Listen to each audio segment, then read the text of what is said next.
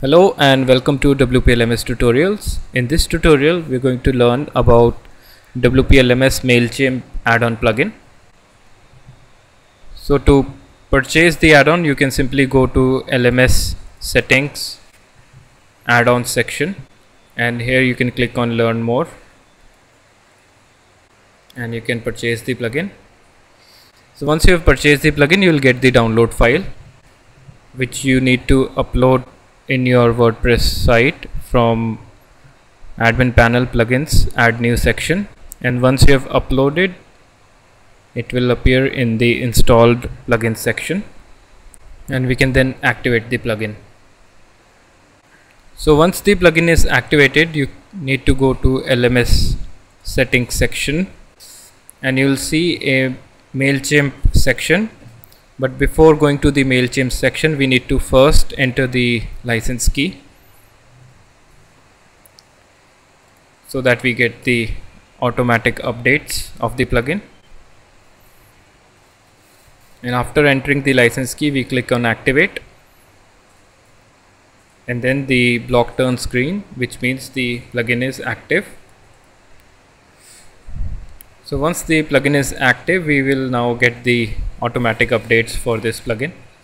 So next we move to the MailChimp section. So here you will see a MailChimp API key. So to use this plugin we need a MailChimp API key. To get a MailChimp API key we need to first create an account on mailchimp.com. So you can simply sign up for the MailChimp account, and once you have signed up you can then log into your MailChimp account. So this is my MailChimp account here. So to get a MailChimp API key we simply refer the tutorial which is shared here. So we need to go to the profile account panel, and in the extras drop down we need to choose API keys. So we go to account, in extras we go to API keys, and here we can create an API key.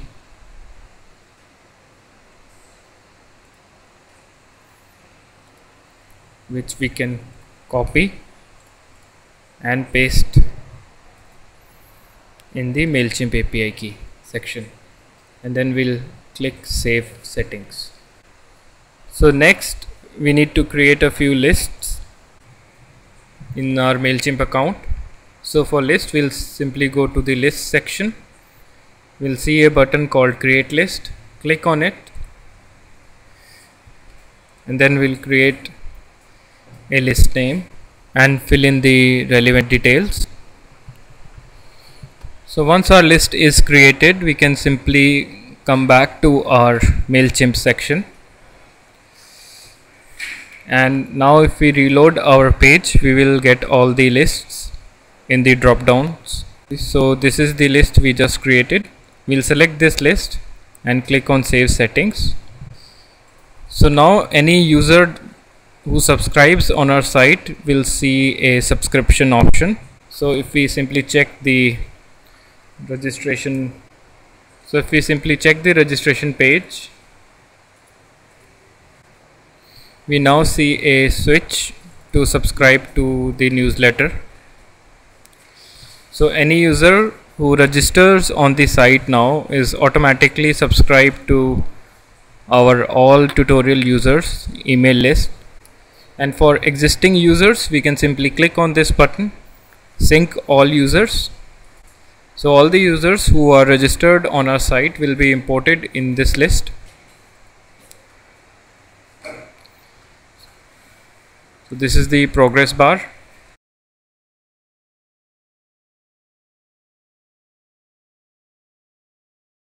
So once the sync is complete, if we now check our list,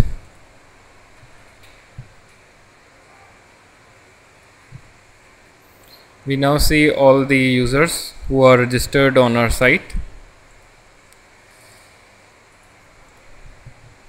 Similarly, if we select any list for the WooCommerce checkout, we can get all the paying customers of our site into this list.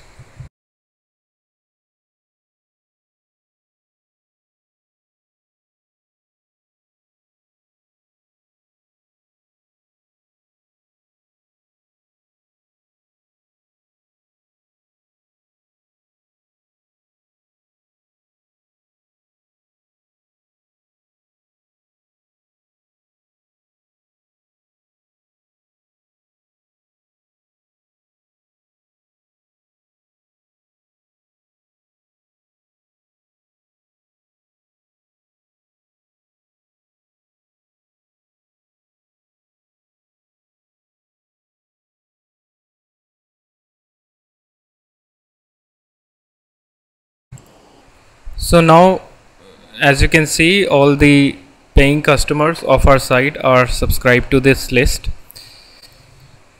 And now if we purchase any product from our site,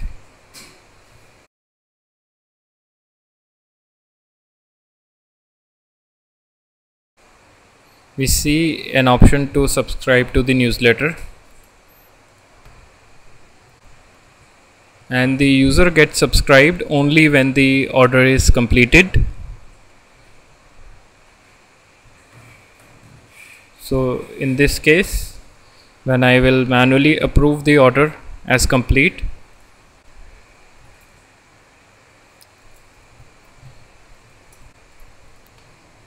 so now that the order is complete, the user should be subscribed in our list.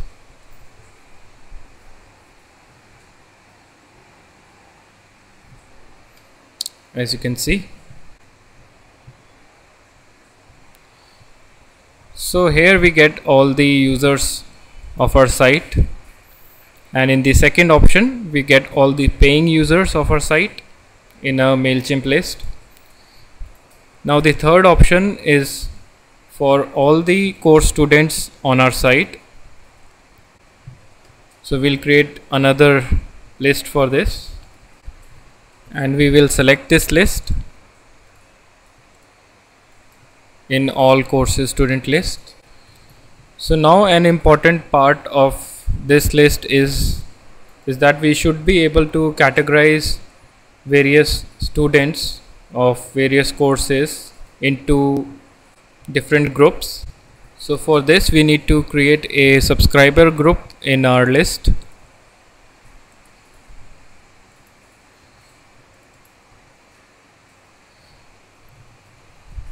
And the type of this group should be checkboxes, because a single user can be subscribed to multiple courses. And it is important that we note the name of the group, and we save it, and we need at least one course name as it is required for group creation. The remaining course names will be automatically created when we sync our list.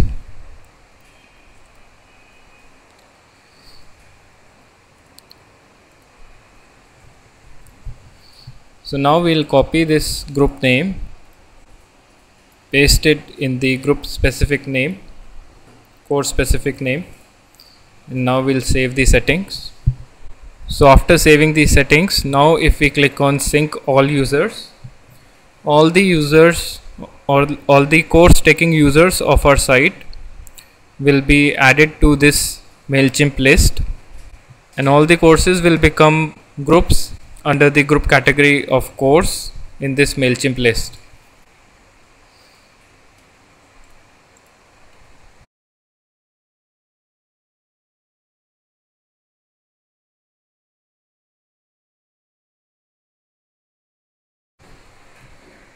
So once the sync is complete, if we now check our list,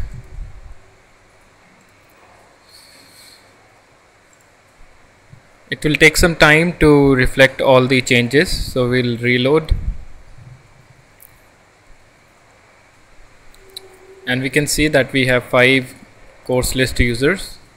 And if we go to view subscribers, you can see all the subscribers and every group name, and the course names to which the subscriber is subscribed to is also added, as you can see.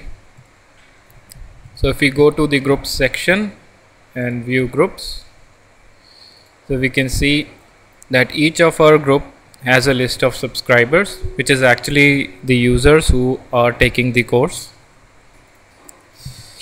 And you can directly send a regular campaign, email campaign to these users from the MailChimp interface itself.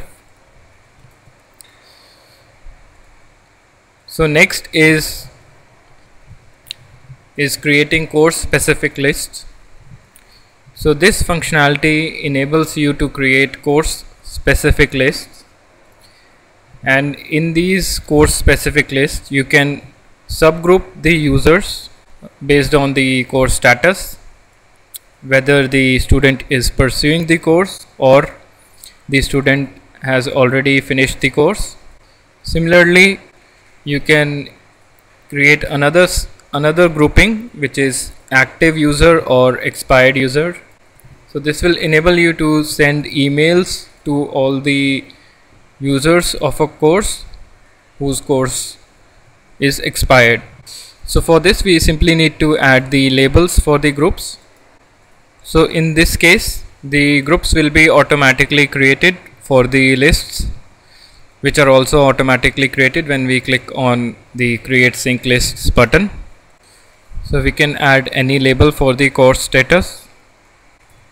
Similarly, we can add any label for the active status and save the changes. So once these changes are saved, we need to click on create sync lists, and it will show you a bunch of settings. Now you need to fill these settings because these are required for list creation.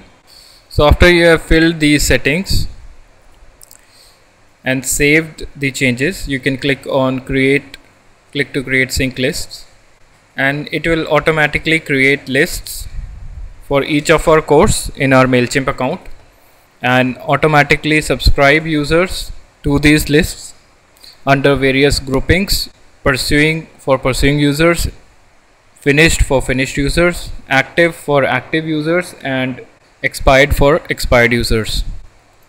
So we click on create list. So once the sync is complete, if you now check your MailChimp account and reload the lists page, you can see that we have various lists for each of our courses, and inside these lists we have the users who are pursuing the course. As you can see, we have two subgroups created: course status and active status, and we have pursuing status for the users who are currently taking the course, and active status for the users who are active in the course. So this is regarding the course specific lists section. So next is that you can auto subscribe and unsubscribe the user from courses when they take a course or when they are removed from the course using this switch. Similarly, we have a all instructors list. You can select any list here and sync all the instructors with this list, so you can send emails to all the instructors in one go. So for every course, the list setting is saved in the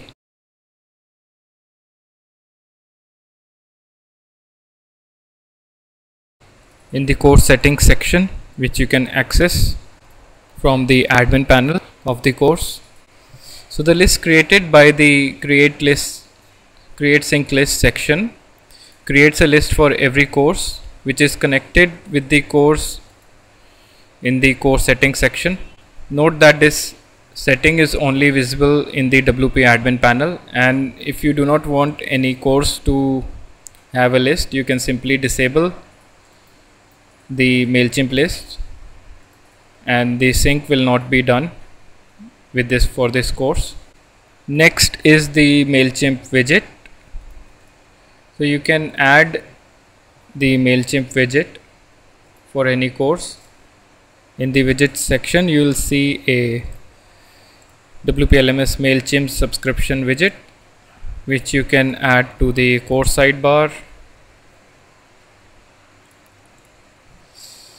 And here you can select that if this widget is placed on a single course page, then it will automatically pick the course list on the course page.